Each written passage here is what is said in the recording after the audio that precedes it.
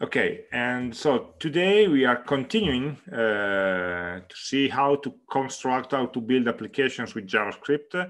Last week we more or less arrived to this point where we saw how to use the mechanism, how to combine some mechanisms of the language, basically the closures. So remember we had a variable and we closed over the variable with some function that would survive after the end of the main function, and we use that to emulate objects with state. Okay, the classical objects in Java, for example, where you have some local state and you have some methods.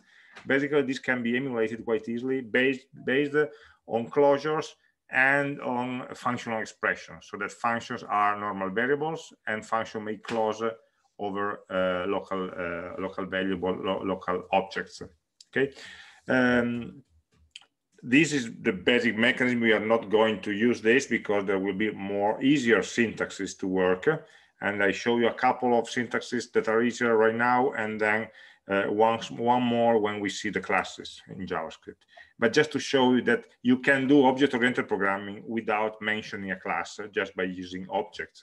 Basically what we are doing here is creating objects that may modify some data.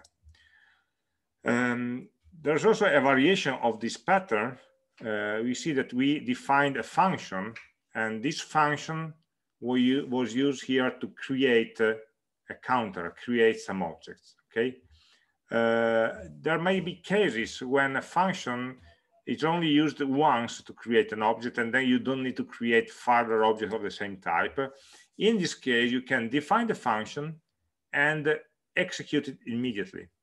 You see, we have a function expression here that defines the function from here to there.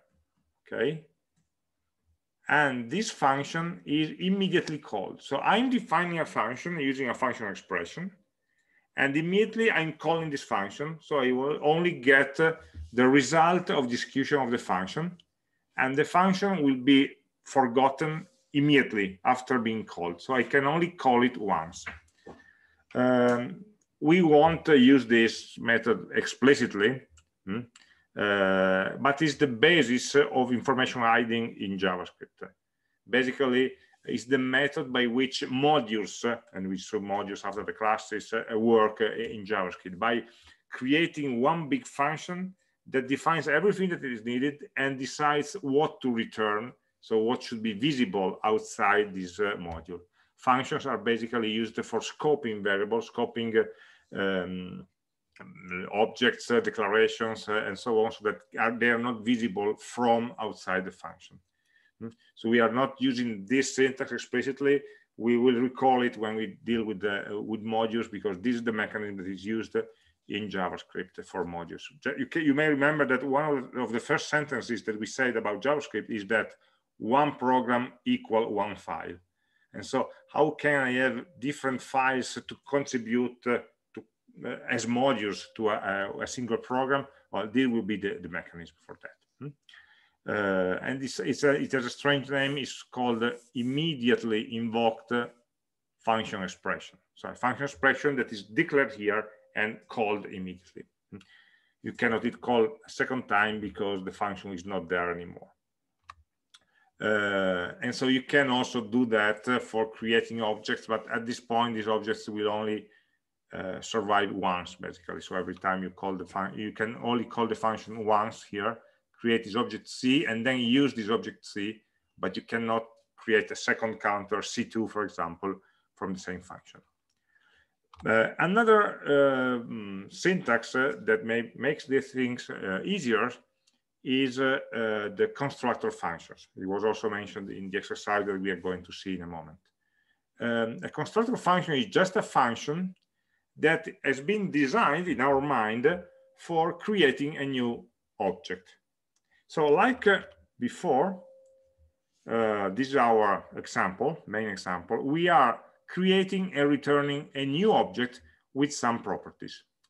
This pattern is so common that it has a special syntax for it, where this function will be called a constructor function, and will be called with a special keyword new, and this object that we are creating and returning has a special name, this.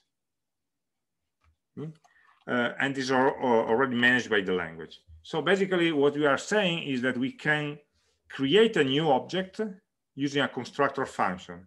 A constructor function by convention should have a capital letter. This is only an internal convention, and must be called with new.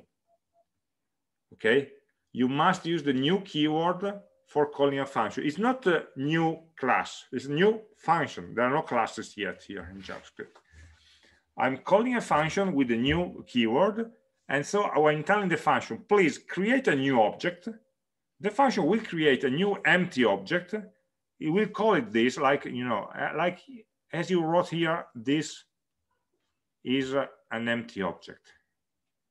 And then you can start populating this object with properties or with methods, or with data properties or with functional properties, okay, which are so-called sort of methods. Okay, and so this is a shortcut from what we had before. We can have one function building an object and returning, you know, there is no return. The return is implicit.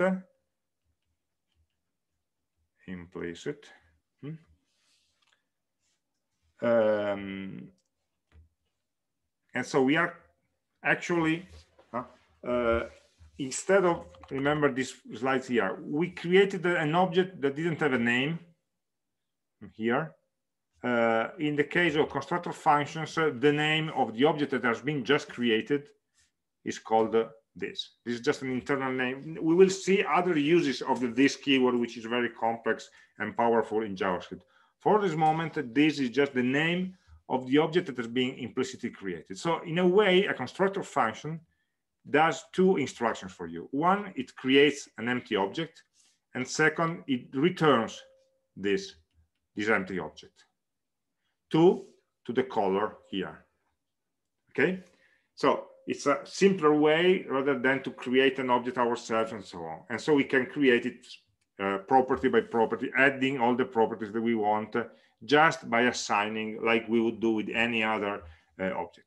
The guarantee that we have is that every time we call a new operator with a constructor function, we will get a new object, a new this object that we can populate every time with a different value.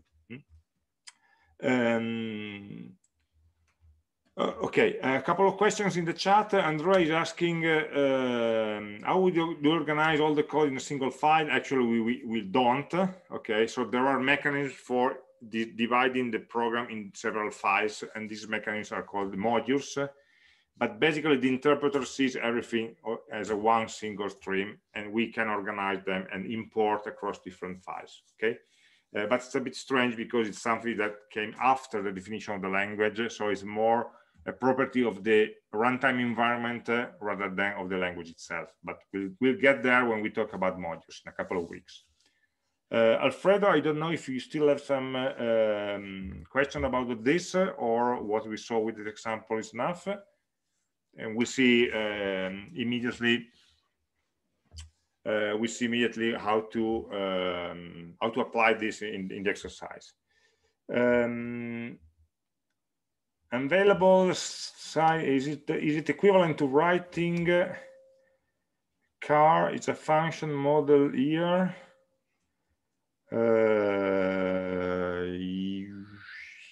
Yes, no, not in this case, because well, you mean semantically it would be equivalent to write a function like that. Of course, you are forgetting the isNew property that should be defined also in the object. Yes. The difference is that the function that you wrote in the chat must not be called with the new keyword, because you are creating your own object. When I'm building a constructor function, I use new and the object is created for me. In this case, you are creating, when you are opening the brace, you are defining the new object. but the concept is the same. I'm creating an object with some properties. Remember that some properties may also be functional properties like this one, so they are methods actually. Okay, so maybe let's see it in practice so it could be clearer. Okay, for example, let's take exercise number 3 that we had here. Okay, where saying, okay, let's create a program to manage your scores at the university, and so try to use JavaScript objects and using constructor functions to create exams and list of exams, right? We are not going to write all the methods here because for some of them a functional implementation would be better, so we'll delay it in the next hour. But at least to see how this creation of object can be done just with constructor functions. Okay, so let's take our code and call the exercise courses and scores. Okay, so let's open a file, courses and scores.js.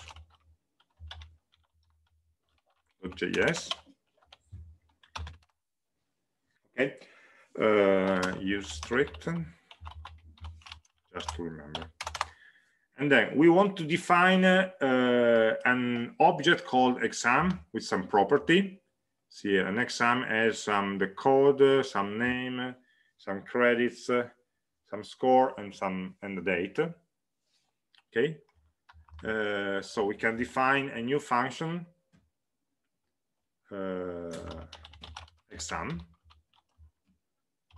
that will take this parameter, code, name, CFU, credits, score, a boolean for the honors. So the score is a number score between 18 and 30 plus a boolean for the honors, and finally a date,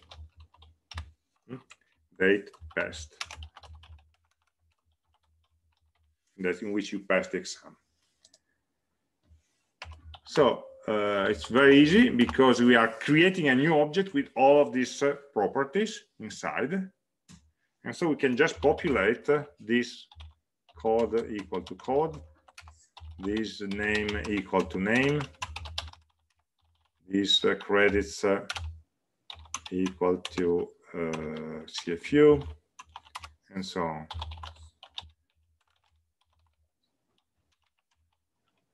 Score, this honors equal to honors, and this dot date passed equal to date passed. Okay, so with this function there is no check here. Usually we could do some additional checks. For example, if the CFU is an integer numbers, honors should be true only if the score is 30, and so on. So before creating the object, we could do some additional checks. But apart from that, we have the function that is able to create this new object, and we can use it just to create, for example, an object like the exam of web application 1 would be a new object created by the function exam. So we don't say object of type exam. There are no classes here. An object created by the function exam, and we pass all the parameters. So 0, 1. What is the F? Why is I always forget about the code of this course, but anyway, web applications 1. Then the CFUs are 6, and the score you got 28, and of course there's no honors with 28, and the date passed. We could write a string for the moment, and we'll have a moment to think about how to represent dates, but for the moment just write a string 2021, for example 10th of February or whatever. Okay, This could be a way of handling objects. We can see them, console.log, the exam of web application 1, and we see how it works. So let's try to run this code. And we see that the console logged an object. You see that we have the representation for an object, but also a tag before called exam, which just the object remembers how it was created. So we can also compare the different types of objects. This is called the prototype of the object, and it's a very complex topic. Maybe we will say something about that, but not too much, because it's an internal mechanism for handling objects. There's a strange behavior that we have here in Visual Studio Code. It's a bug. Sometimes you see that when you see something in the console, you open it, you get an error here. Or sometimes you also get a message like canceled, something like that. I think that if I try to print it twice and run it, okay, you get this canceled error. There's nothing wrong with your program. The problem is that your JavaScript code is finished very quickly, and so the debugger cannot get the result from the code, and it gives these strange errors that you don't know what they mean. Okay, the solution, and you see that if you just run the program in the terminal with node courses score, it will print it fine, both of them, without any errors. So there are no errors. There's a different behavior. The problem is that the debugger expects the code to be still running in order to get the variables. One trick to do that is to add a last statement called debugger.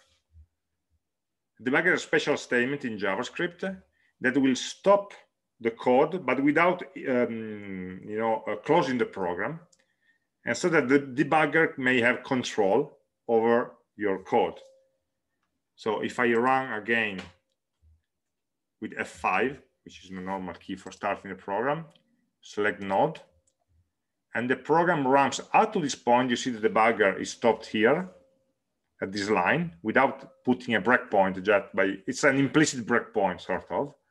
And you see that you can expand and examine what has been printed in the console. And also you have all the variables that you can exam is a function, WA1 is an object of type exam with these properties and so on. So you can explain that. If you want to develop with Visual Studio Code, it's better to add to get the habit of adding this instruction at the end, so that you can see all your code also when the program is finished. So this explains also the problem that some of you may have seen. And at the end, you want to stop everything and just exit from the debugger after the end of the program. It's they changed the JavaScript behavior in Visual Studio Code last year, and they put a very more powerful debugger, but right now there are still these quirks that needs to be worked around. So it's not your fault. Okay, so we created an object, and so we should also be able to create the list of exams. The second part of the exercise asks us to create an exam list. So we apply the same pattern. The exam list will be a function exam list that doesn't need to have any property. It's just an empty exam list. And we can store in this exam list what we want to manage. So, for example, there will be the exams. Okay, could be an empty list. Sorry. And then so we can store a list of objects of type exam instead of yeah, just a list of objects. We will add one at a time. So for adding an exam, for example, one of the methods that we should provide to this object is a method add that should be able to add a new exam to the list. So I'm defining the method add as a new function that takes an exam and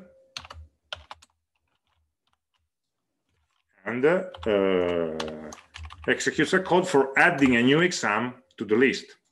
So in this case, it will be this.exam.push exams.push of exam. Okay, so what we are saying is that when we create a new exam list, what we get is a list that is initially empty, and also this list has some methods, some function properties. One of them is add, that will take an exam and add it to the list, and so on. So we can create a list of exams. Let's create a second one, which is different. Databases, for example, I don't know, ABC, data science, stuff. It's 8 credits, 25, and the day after. Okay, put that. And so we can, at this point, create the second object. We create the exam list. My exams is new exam list, and in my exams I may add the web applications one exam, and I can add the database exam. Okay. And let's see what happens in the debugger. Let's run it. And we see that, let's make it wider. We have the my exams, which is an object that contains a method called add, it is a function, and exams, which is a list of two elements that are exam 0 and exam 1 of length 2. So this object, my exams, contains an array and a function, an array called exams and a function called a function called add. So we created an object and we called some functions over that object.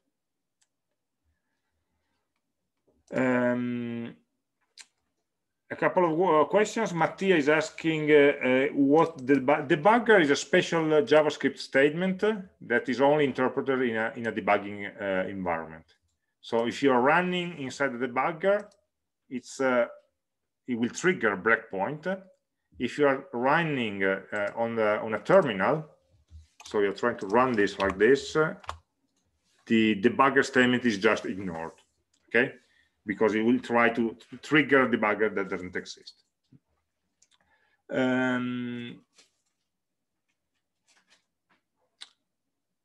Giulio, why are we using this? We are using this as a shortcut because in constructor functions, so functions called with a new keyword, like these three, the new keyword will already create an empty object for us. And so we can refer to this object this and populate it with the property that we want. So whenever this function is called, the exam function is called, it starts with an empty object called this, and we can add properties to that.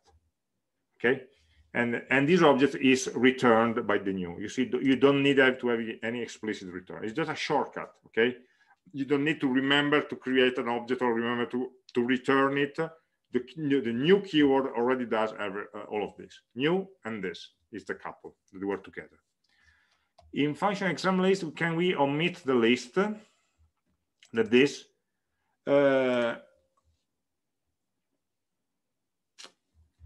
No, we cannot omit because if we do like this, you mean in this point, we are creating a local variable inside the function.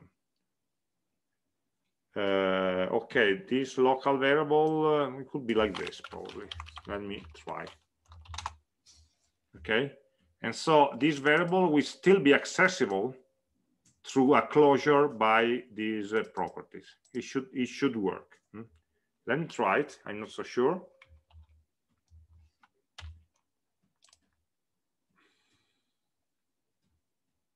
The exam list.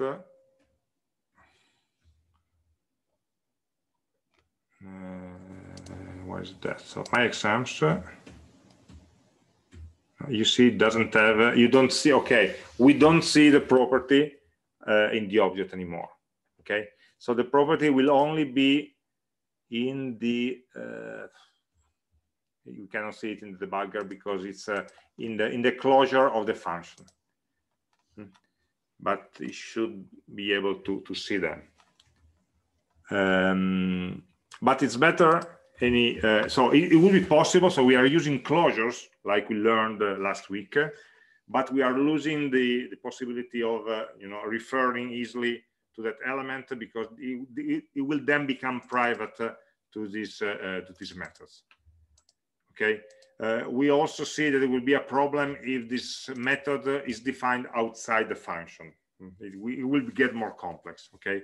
We are not forced, since we can add the property after the function has been defined, also outside the function, then the closure mechanism is not working everywhere. So I would prefer to have this example as an explicit property of the object being created. So it goes with the object.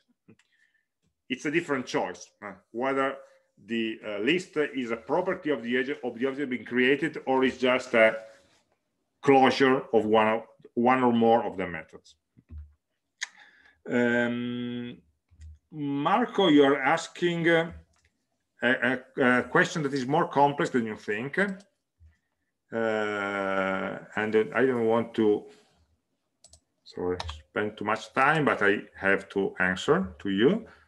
So let's run it and have a look. You're saying, is the type of the exam or object? So what am I doing here? Why aren't you running? Start with debugging. Not. There's an error here. Okay, sorry. This let is not, because it's automatically defined. I don't need to define it with let. Okay. So what is exams? Is an object of type exam here. It will tell us that it derives from an object. You see this field proto. We will discuss about prototypes I mentioned. So a prototype chain tells me where the objects come from and where they inherit the properties. I'm making a long story short here. And the prototype of the object remembers that the constructor of this object was exam. So it remembers that it is an object that was constructed by this function. And on top of it, this function was constructed by the main object element. So there's a chain of prototype, one nested inside the other, that are properties that link the objects, every object, to its own creator. If we are using a creator function, the object remembers the creator function. It's of type object. To be consistent, the type of the object is object, but it remembers the creator. It doesn't become an exam. Exam is not a type, it's just a function. Okay, so we cannot say that. We still are thinking in terms of classes and types. Here we should think in terms of properties, right?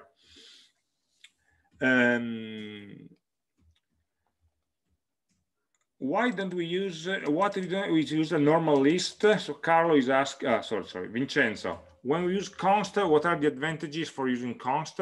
Is that we don't by mistake change my exams and point it to something else.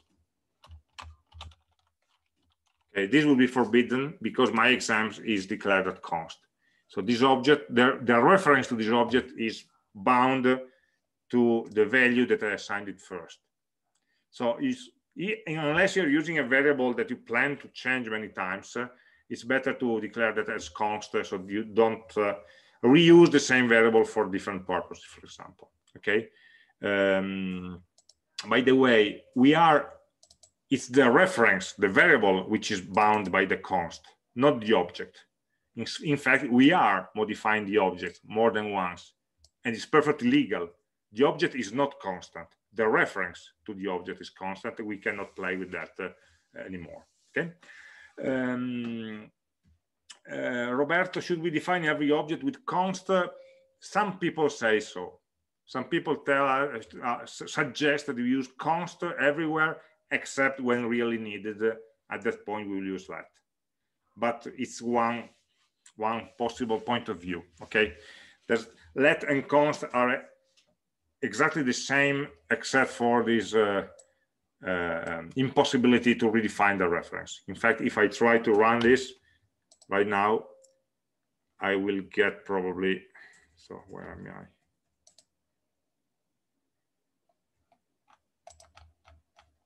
What's wrong here? Okay, let's try it with the terminal. You see that there's an error of assignment to a constant variable here at line 30. The strange thing is that if we run the program in the terminal many times, we get more clear errors than in the debugger, because in the debugger many times you don't get the messages because the program crashes before. So there's some problems with the debugger here in VS Code for the moment in this current version. So in the terminal, we see at least the reason why the program crashed. In the debugger, we just see it crashing.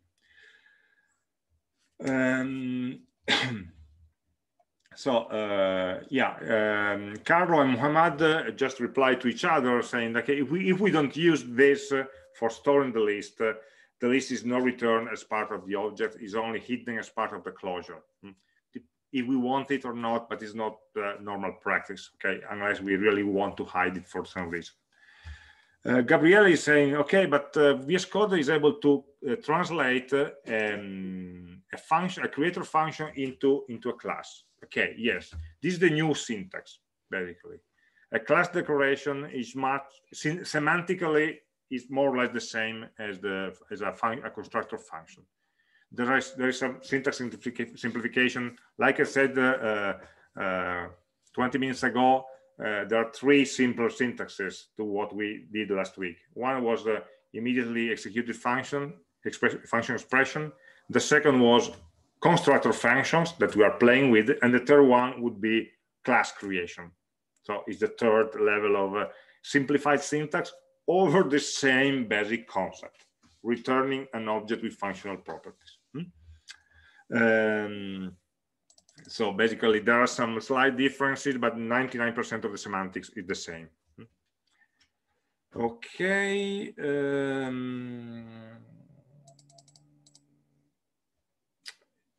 Chumbiao is asking the question about add. Just forgive me for a second, sorry.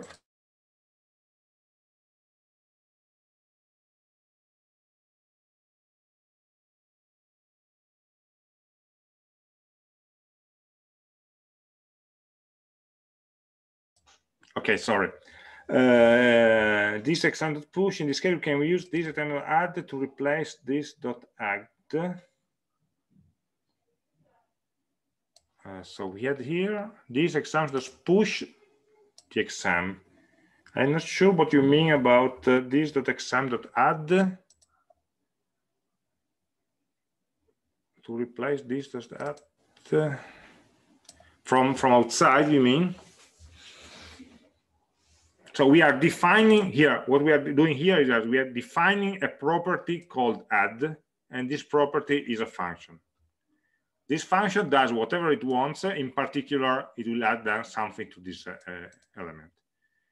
So, but this is a property of the newly created object. And so we can call the add method over the object that we just created. Okay, we cannot have access.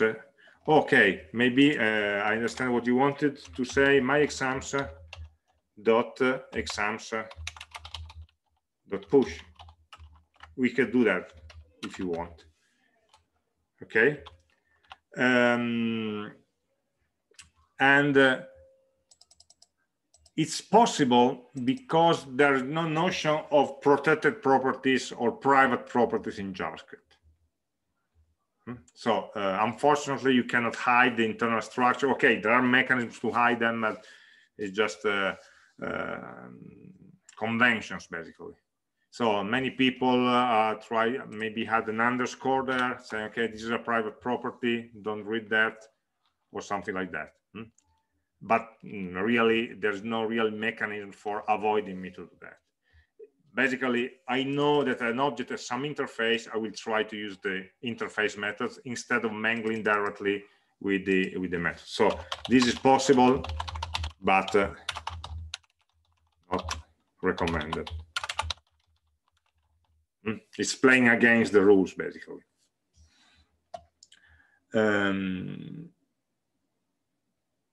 Console.log, Claudio is asking, the add function is not shown, but this is just the behavior of the console.log that tries only to print the property that thinks they are interesting. It's also hiding a lot of proto. For example, the proto is not shown in the console log and so on. So the console.log only shows some properties and omits the one that doesn't think they are interesting, but they are there and they are not hidden. It's just a choice of the console not to show them. Making my exams iterable, you add the next object, a next method, for example, and you can create a new iterator object for doing that. Yes, we can add, we can use most of the object-oriented design patterns here, okay? But before making it more complex, let's see what other functions should be able to implement here. So finding a course, finding with a given course code or with a given date value, or returning arrays by increasing or decreasing date and score and so on. Okay, the easiest one is the average one. Okay. We can, of course, implement all of these with loops over the list, by looping over the list to find any element and so on. But we can also use this exercise to learn some better, functional way of navigating and manipulating the lists. Okay. So, and also for iteration. Okay. So partially also to answer to Carlos' question about iteration. So the add method is quite simple. And for the other methods, let me open a parenthesis and see some more information about JavaScript. So let's keep this the rest of the exercise for later on. And let's move on to have a look at the chapter that we called asynchronous programming in JavaScript, which is really a long sequence of steps. Okay, we will walk these steps together. We are starting from a basic notion of objects and callbacks. This is where we are now. Sorry, objects and closures. Okay, this is where we are now. And we'll see how these concepts become more and more complex. First, by defining a synchronous programming style in JavaScript, which is very common. Many functions or many behaviors are described using callbacks. So functions that can be passed around and called using the mechanism of course, closures and functional expression that we saw. So we are building on top of what we learned up to now. And also the functional programming style also stems from this. And then we will go the next step of doing all of this in an asynchronous way. Okay, so without waiting for the response to a function to continue the execution, so that that function will complete in time asynchronously with respect to something else. And we'll see how this applies. For example, or I would say every library in JavaScript uses callbacks and asynchronous methods. So this is the normal way. It's a bit strange at the beginning because we see the code written in the reverse way with compared with the other programming languages. But we get used to that. Okay, let's build that one step by step. So the easiest one are callbacks, which is just nothing really new. A callback is a function. It's basically a callback function is a function, nothing more than a normal function that is passed into another function as an argument. So, for example, I have a function here, create quote, that gets two arguments. One is a string, and the second is a function. It's expected to be a function, right?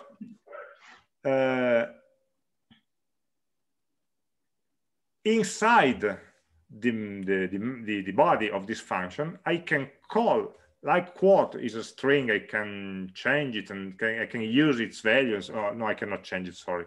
Strings are immutable. I can use its value for something else. And since this is a function, I can call the function. I just need to put some parentheses and I'm calling the function. So I'm calling a function that I don't know which function it is. I only know that they gave me this name of a function, this reference to a function. I can call it for something else. And so when I create this function, when I call this external function, create quote, I see that I'm providing two parameters. One is the string literal, and the second is the name of the function. In this case, the function log quote has been declared as a regular function, okay, with the first syntax, the classical syntax. But I could also write here a narrow function like that, no? A narrow function, and then write console.log of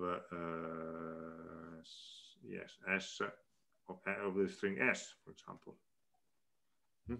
Any way of declaring a function is equivalent. So I can write, create a function and assign it to a variable and pass it as a parameter. So I can pass the name of a function that already exists, or I can create a new arrow function on the fly, a functional expression. Nothing changes. So, like, you know, it's just a step further. Before we were using function expression as properties of objects. Okay, the next step here is we are using function expressions as parameters of functions, arguments in function calls. And so the call function can call my function when it wants. So what happens here is actually that create quote calls this function, log, what happened to my pen? Go away. Calls actually the function log quote, and it will print to the console this quotation. But if I wanted to log not on the console, but somewhere else, for example, into a database or into a web page or whatever, I would change this function, say, okay, I use the create quote that does the formatting, and I use a function to do the printing. So I don't want the string back. I give you a string, do the formatting, and do the printing. The formatting is your job, and the printing is a job for a function that I'm providing you to complete your work. Can we pass more than one function? Of course we can, and we will. They are just parameters, okay? They happen to be functions. If I write two different functions, the callback, which one will call, you see that, sorry, let me erase it so that it's clear. The actual code, these are just definitions. The actual code running runnable code is this one. Okay, so I'm calling create quote by sending this callback log quote. Log quote becomes callback and will be called.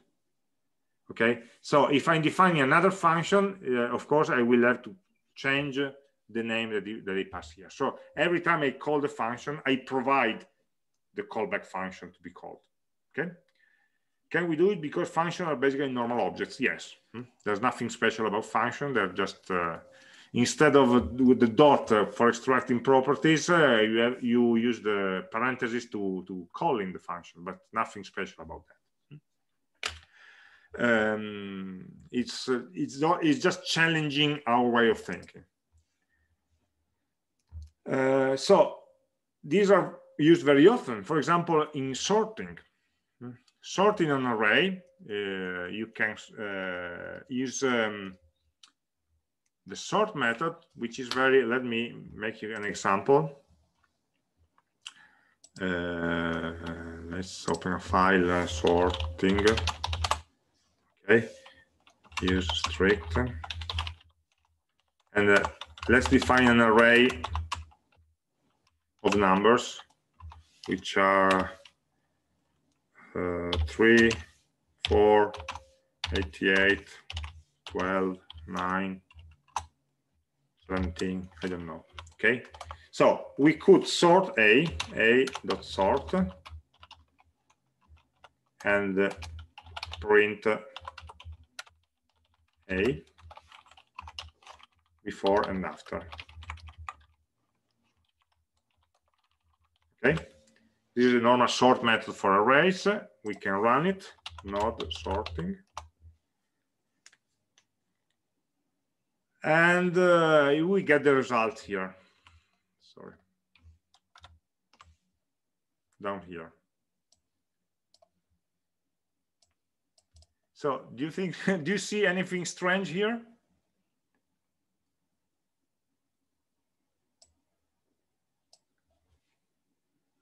The sort order is not what we expect. Okay, so the sort method sorts an array with the default sorting criteria, which is by strings. So it compares strings. So it first converts, these are numbers, but they are first converted to strings and then they are compared. And you see that, okay, there are 12 becomes before 3 because 1 is before 3 in the alphabetical order. Okay, so it is sorted, but it's sorted as an array of strings. If we wanted, so just I'm telling you because this is a very common error in JavaScript, expecting sort to behave normally, to compare numbers with numbers. No, it doesn't. It compares strings with strings.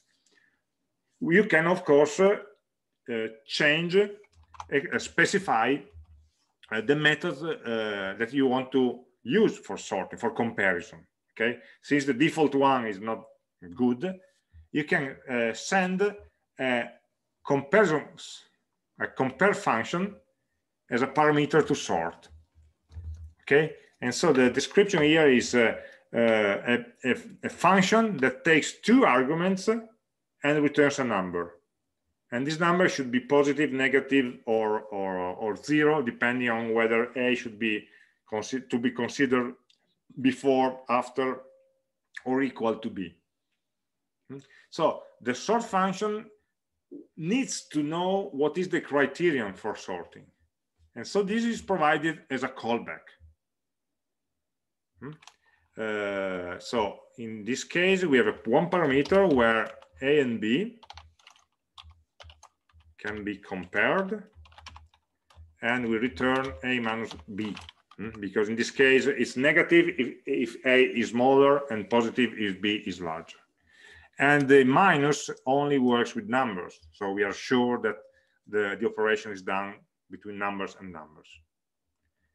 So you were calling, why are callbacks useful? Because we are modifying the behavior of the sort function by providing a smaller function that can be used inside the sorting to customize it, for example, to do one step in a way that we like. Okay, so for example, if I run it now, I save and run, now it happens to be in the right order. No, it doesn't parse to numbers. They are already numbers. So in this case, they are already numbers. Okay. If they were strings, probably this minus would try to convert them to numbers. But in this case, there are no conversions here because they are already numbers. I'm treating them like numbers. If I want to sort in the reverse order, no problem. I just reverse the difference here. So I'm providing a different callback that will yield a different result. So this is the normal mechanism.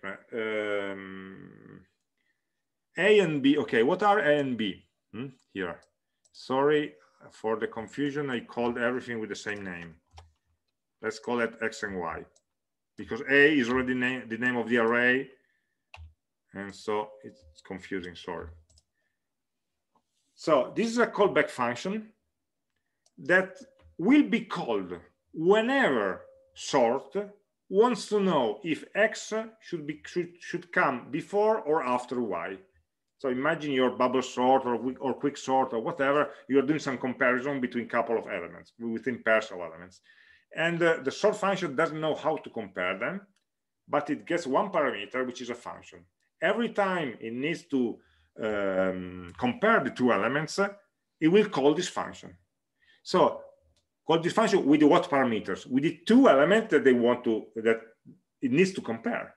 So X and Y would be probably 4 and 12, or X and Y would be 9 and 3. Every time the function is called, sort will call them with a different set of parameters, different values for X and Y, every time. Okay, we don't know how many times the function is called, depending on the sort algorithm. If you already use in C, for example, the quicksort library function, qsort, that function wanted a pointer to a comparison function, you remember. So you had to create a function and pass a pointer with all the types of problems. Or in Java, you do the same with by defining a comparator class. So an instance of a comparator class that only has one function. Or you do a lambda, or also in Python, you would do a lambda as a parameter to a sort function. Okay, and the same is here. We don't need anything fancy as classes or lambdas. We just have a function to be called. The function that we provide must have the right number of parameters. So Carlo is telling us this function should have 2 parameters. Yes, in the documentation is shown here that the callback function has 2 parameters that they call A and B. And so we need to provide the function with 2 parameters. Okay. Otherwise, they would be treated as undefined and probably we will get some error. Okay.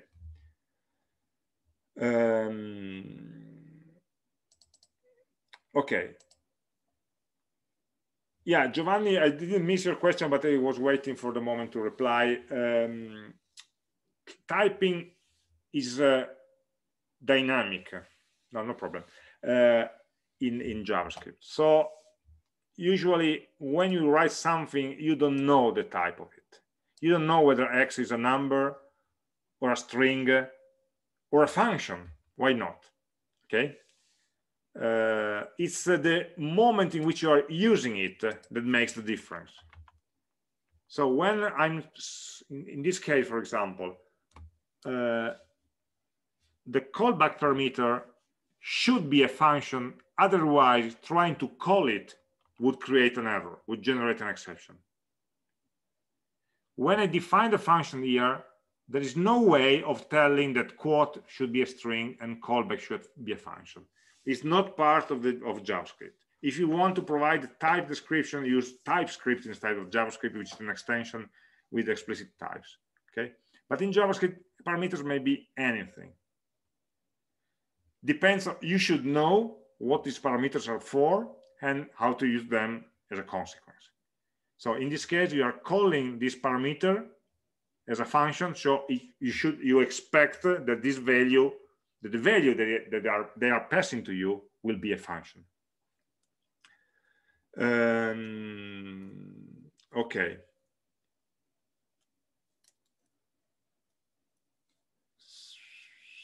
So Carl is saying that something is tricky. I don't know what you're referring to exactly, but it's all tricky, really. It requires us to think in more general terms.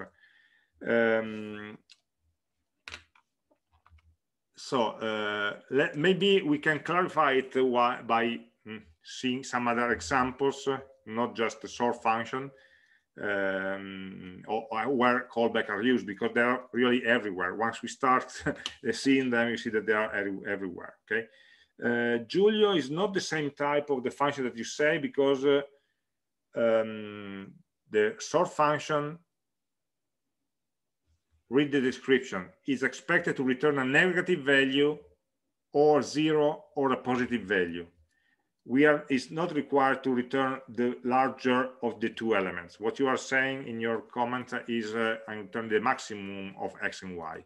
No, I need to return minus something, 0 or plus something, depending on x is before or after y. So it's a different function, type of function. Okay.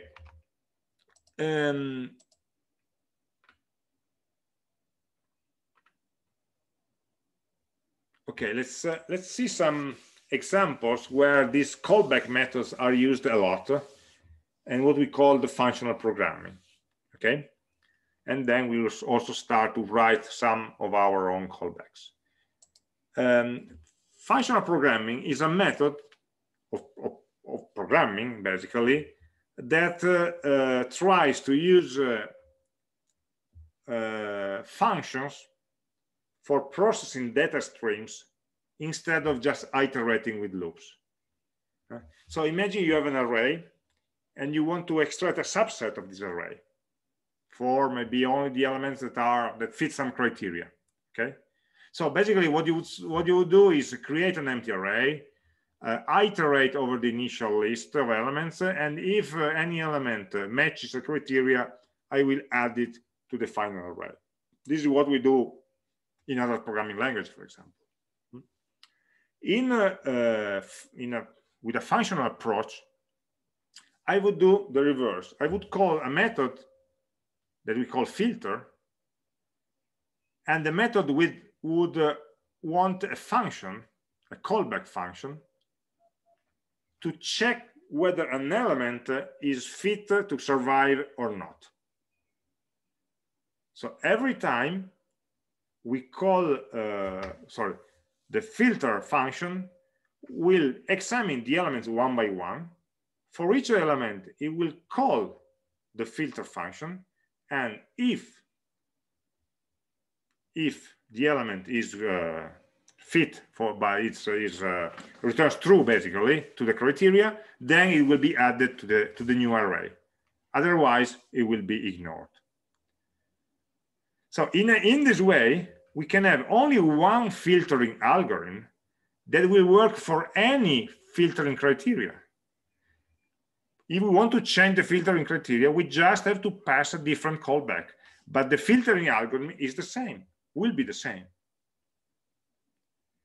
Here, imagine if you are trying to change the filtering criteria, you need to copy and paste this code and change what is the criteria in here.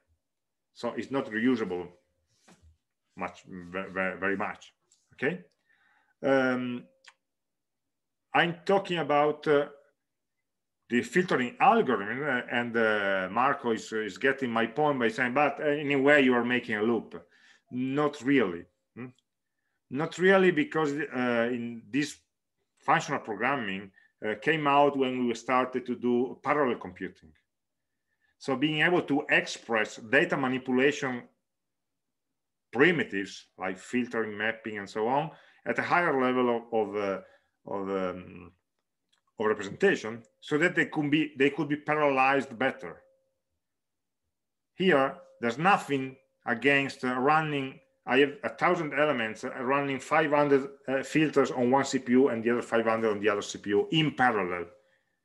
Because in this case, the semantic filter is each element decides independently from the other whether it's part of the result or not. So this filtering, these comparison operations can be parallelized. Here you can do that with a clever and parallel filtering algorithm. In the for loop, you cannot parallelize anything because it's sequential, brutally sequential. Okay, so we get advantages if we think at a higher level, and of course, in some cases they will be the same. It will be just easier to write, but in some cases it could also be more efficient because it gives opportunity, for better algorithms, search algorithms, filter algorithms, and so on. And so there are basically three primitives, let's make a long story short, that support functional programming with arrays, with arrays in JavaScript. There's a for each method, there's a filter method, exactly like we had before, and there is a map which is very, very powerful, and also some Boolean expression. Okay, do all the elements respect a property, or do at least one element respect a property? You don't need to have the loop with the flags and so on. Everything will be already computed like this. So we may have a look at the most important one in the context of our exercise. Okay, so we will learn how to build them and how to use them. Okay, Andrea, this method is used to perform a general operation independently of the nature of the. Yes, this is another way. Functional programming is more polymorphic than normal programming, because just you define an algorithm that operates on a data structure with a given function, and only the data structure and the function know about the data. So it's inherently polymorphic because it can adapt dynamically to different types of data structures. Yes, it's all like that. Lorenzo, do we have a lazy evaluation in JavaScript? Sorry. We have lazy, depends. Lazy evaluation for Booleans, yes, because it's shortcuts. In these primitives for the array, no. It's not like in streams in Java, for example. In the Java streams library, or in with Python core routines, for example, you are generating the elements one by one. Not here. We are working on arrays for the moment. Okay, you can do, of course, with other data structures, you can do that. But right now, we are just arrays, and so an array is already defined at the beginning. You are not building it one piece by piece. But the methods can be extended, of course, to other data structure. Right now, we start from easy ones. So, for example, let's go back to our exercise. If I find it again, it should be there on some PowerPoint. Not here. Not here, sorry. Where are you? The exercise. Okay, closed it. But it's easy to open it again. Okay. So, for example, find. The find method could return the matching sum. So one possibility is to use the filter method of the array in order for us to find a given element with a property, with a given property. So what does the filter method tell us? So let's use the definition of the easiest one. Filter. Giving an array, the filter method takes a Boolean function, so a function that will return a Boolean value, and it will return a new array with only those elements who match the criteria. Okay, so where the function, so the function will be called on all the elements with 5, x equal to 5, then x equal to 4, then to 3, then to 2, and so on. And every time we check the property, and if the property is true, we get the element, we keep the element. If the property is false, we drop the element, we ignore it. We are building a new array, so the original one is never touched, but will survive. Only those will survive. And so in our case, we had the scores. We wanted to filter with a given score, right? Find course code.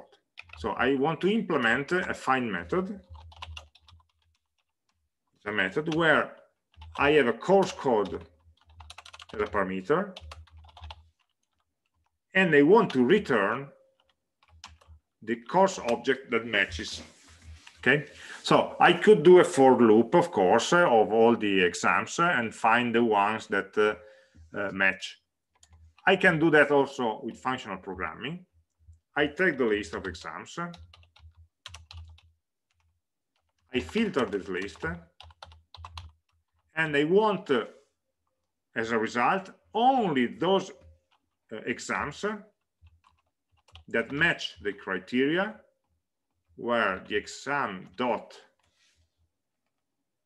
code is equal to course code.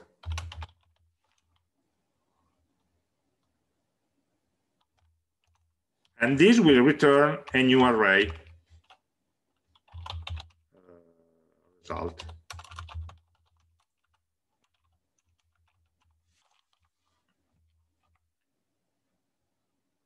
Okay, so I'm starting from an array.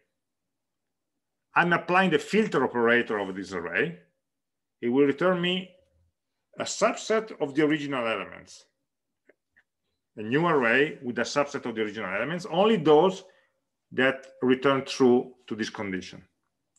So at every iteration, at every element, this function will be called, and if true, the element will survive, otherwise not. It may happen that in this case the result is empty. Otherwise, it should contain only one element.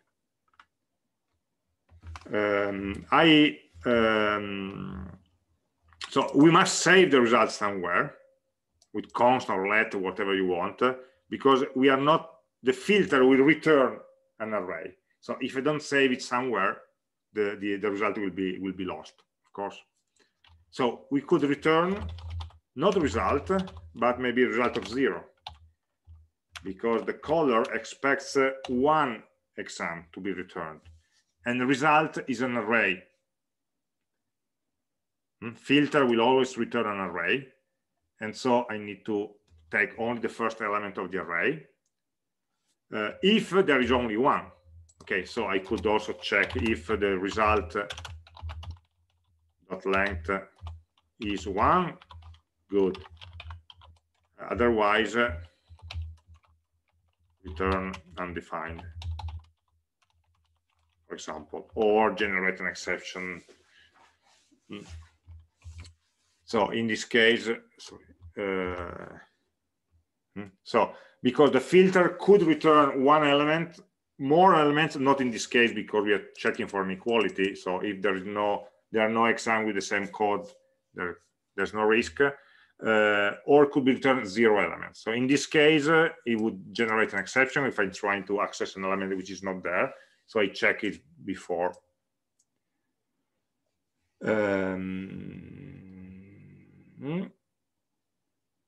Okay. What is the difference between equal and triple equal? The difference is that the double equal tries to convert the data types and then do the comparison, while the triple equal does just the comparison, and if the data types don't match, the comparison will be false. So in this case, there are strings against strings. Usually they should be strings. So I don't need the JavaScript to try to do type conversions before equality check. So normally, it's another suggestion is try to use triple equal unless you really want JavaScript to try some type conversions before doing the comparison. Like const versus let. It's more safe. It's safer actually if you use triple equals, because you don't have an unexpected type conversion. And if you want type conversion, you can do that. You just drop an equal. So get the habit of using 3 equals instead of 2. How does it know X? The question for Salem. Again, this is the hard part. X is the parameter that will be passed to this function by filter. Filter is a predefined function that works on my array and calls my callback function many times. Every time the function is called with one different value, which corresponds to one element of the array, and this is the parameter of the function. So it's an input to my callback function. It's the parameter to my callback function. Okay, so I'm calling X because it reminds me that this should be an exam of type object, but it's just the formal parameter of the function, the name of the parameter that my function gets, and the value will be assigned by filter when it will call my function. Okay, so it's actually something that I get as input here. This is the hard part of getting, of course, because I'm writing here a function that will be called by someone else with some values.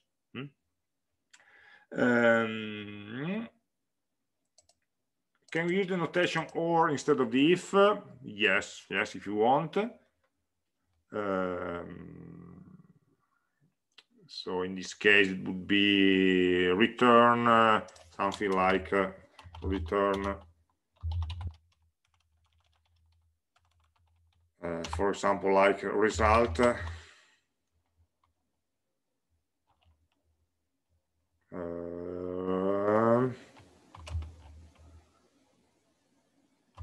No, I don't like it because like that.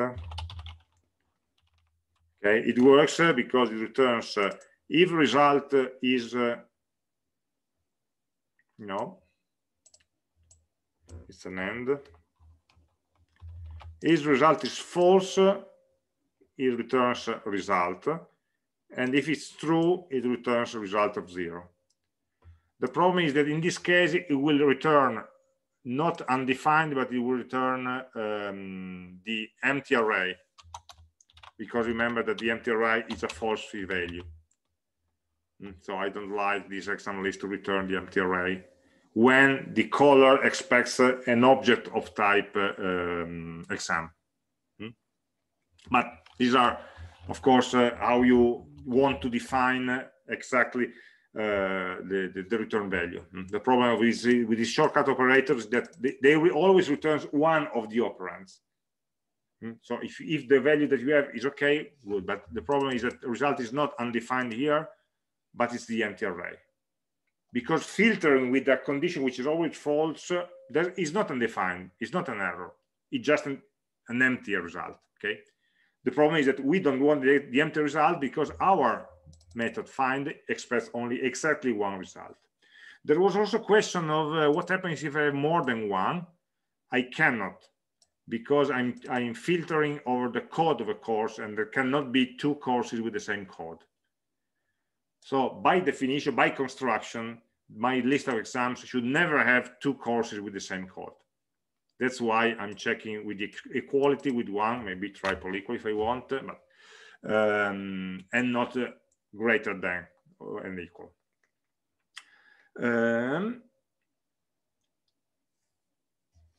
So the filter function, it's already there. It's already defined for the arrays, for every array. We could also want, if you want, we can also implement something like that for exercise. We can do that maybe in a separate file just for checking. Okay. What is the suggested approach between using this.find versus using closures and writing something like return find? Or I would prefer this method because it's more structured, because I don't need to put everything into the braces of an object. I have several statements. And by the way, I could also have some of these defined outside the function body. I can reuse some functions that are already in other objects. So this is more general method rather than the method that we used last week. Okay. So the concept is the same, but the syntax is more flexible.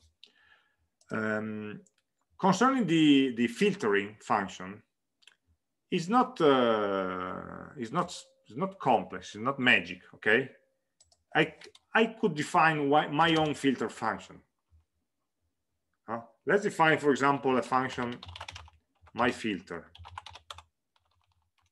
over an array and with a criteria. I'm trying to define to show how the callback is used. I'm not using in the functional way here, but to show there's nothing magic about passing around the function. So I'm just creating an array result starting from the empty array, and then I'm iterating for all the elements of an array, and for each of them, if criteria of the element, then result to push the element, and then I return the result. This is an example of a function that takes a filtering function that takes a callback function, criteria, and I can use it just to return maybe only even numbers. Okay, I want to return only even numbers, so I could have an array B by filtering the array A with the criteria that every element should be an even number. So x modulo 2 should be equal to 0. Let's put parentheses, maybe it's clearer. So in this case, if I run it, I should have node sorting. Sorry, I didn't save it. There's something for element. Oh, sorry, for let element or const. Okay, I have I called the filter function that takes an array and a callback. So I re-implemented the logic of filter. Of course, I don't need to do that, but just to show you that callbacks are nothing special. I'm doing my own filtering function that internally just uses the arrays. It's a very, very stupid algorithm, but it takes a function that is called many times, and every time the element is called x here, and I'm executing the body of the callback with a different value of x, of the variable x.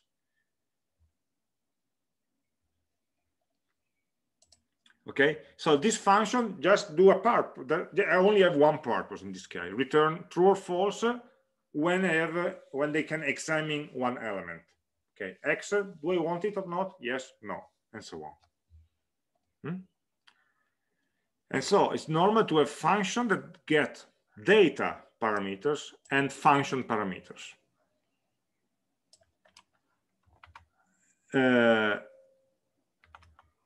There are also other, the simplest functional method is the for each method, for example, where it's a pure callback. Your function, your callback will be called many times. Every time it will give you a different argument, a different value, a different element to print, to examine, to compute, or whatever. And so it's an alternative to a normal for loop. So, for example, in my other example with the array of numbers, just not to make it complex, I want to print the numbers one by line, for example. Okay, so I can write a dot for each. So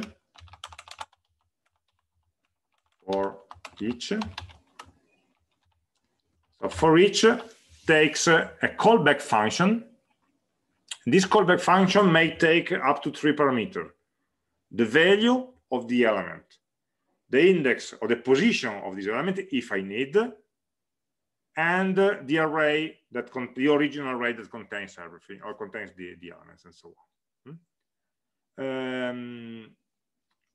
So I can use just one parameter, the value, and I want to print that value, for example, console.log the value. And so I will be printing the elements one by line, probably, if I'm not wrong. Yes, one by line, because console.log goes to the next line every time. I'm doing something with every element. I can also get the second parameter, which is the index. I could also write at position index. So it's another information that will be passed to the callback. And say 3 is at position 0, 4 is at position 1, and so on. So instead of writing a for loop, I just use the for each with a functional callback where I only specify what needs to be done at every element. I don't have all the mechanics of the for loop because it's already inside the for each. In this case, for each does not return anything useful because it only does some work. It doesn't return an array. If we write something and change the value, of course, we cannot change the value of here. So let me, if I do value plus plus, for example, or value, let's write explicitly, value plus 1, it will not change the array because it will change the parameter of the function. So this is a parameter of my callback function, and I can change my parameter, but I'm losing the link with the original object. Okay, if you really want to change something, you need to get the third parameter, which is the reference to the array, and so you can do the array of index, and you can increase that. Of course, the array of index is the same as value, but value is just a copy of the reference. And with the array, you could go back to the original element, or maybe also the element before or the element after if you want. So that's why you are that's why you need the third parameter. If you want to modify the array, you need to go back through the array, not through the value. Okay, you can create strings like Java, not with basic arrays in JavaScript. You need to have an extra library for doing that. Okay, but natively is not string-like; it's just sequential. It's just a different way of writing sequential code. We are still in sequential code right now. Just a quick look at the other methods, and then we can have a break. Every and some are very easy. They just manage flags, Boolean flags. Okay, so I have a condition, and with every, it will check whether the condition is true for all the elements. And if yes, it will return true. If at least one element falsifies this callback function, then everything will be false. So it's just a way of implementing the for all quantifier for an array. Is it true that this property holds for all the elements? Yes or no? And some just implement the existential quantifier. Does it exist at least one element? Do we have at least one element that satisfies this function? Yes or not? So you can use this instead of writing a for loop. Right now, it's just a different way of writing sequential code. Okay. Map is very, very useful. Remember filter. Filter creates an array which is shorter than the original array because it only selects some elements. But those elements that are in filter are the same that we had in the original array. Map is the complementary. If we have an array with 3 elements, map will always create an array with 3 elements. But every element will be transformed according to the callback function. So in this case, I'm transforming every element into its square. So map will take an array of numbers and will return an array with the same number of numbers, with the same length, 3. And each element, 1 is replaced by the square of 1. 2 is replaced by the square of 2. 3 is replaced by the square of 3. So we can transform an array of elements into another element, another array, where every element has been transformed. In this case, and we are computing the square. In this case, we are converting every letter into uppercase. In other cases, we could be converting numbers to strings, or dates to numbers, or whatever, or elements into messages to print, elements of an array into the message to print, print the message, and so on. So every time you have an array and you want to create another array with corresponding values, but these values are being transformed, map is a very, very powerful method. We use it a lot in React for creating, if you want to create a list of items, a table in your HTML page, map is very, very powerful just for creating all the code. You define the rule for creating one line, and then you map this rule over all the elements of an array, and you get a full page of items. And there is also the last functional method, which is called reduce, which is a bit strange because it takes an array and it returns just one element, just one number, one value, let's say. No, they are not necessarily numbers. And for doing that, it will combine an accumulator with the first element, and then you have the accumulated value. They will combine with the second element, and then the result will be combined with the third element, and the result will be combined with the fourth element, and so on until the end. So it's good for doing, for example, the sum of the elements, the product of the elements, the minimum, the maximum, where we can express an operation over an entire array as an operation over the summary of a part of an array plus an additional argument. So these are a bit more complex to understand, but basically, for example, for computing the sum of the elements of an array, we just use could use reduce by saying, okay, this is the accumulator, this is the current value. The next value will be the next value of the accumulator, basically. So the next partial result will be the previous partial result plus the current value. So we are doing the computation sum equal sum plus value. And at the end, we will have the sum of all the elements. So reduce is used for many cases for having one value computed out of all the elements. For example, the sum, the product, the minimum, the maximum can be computed easily with reduce.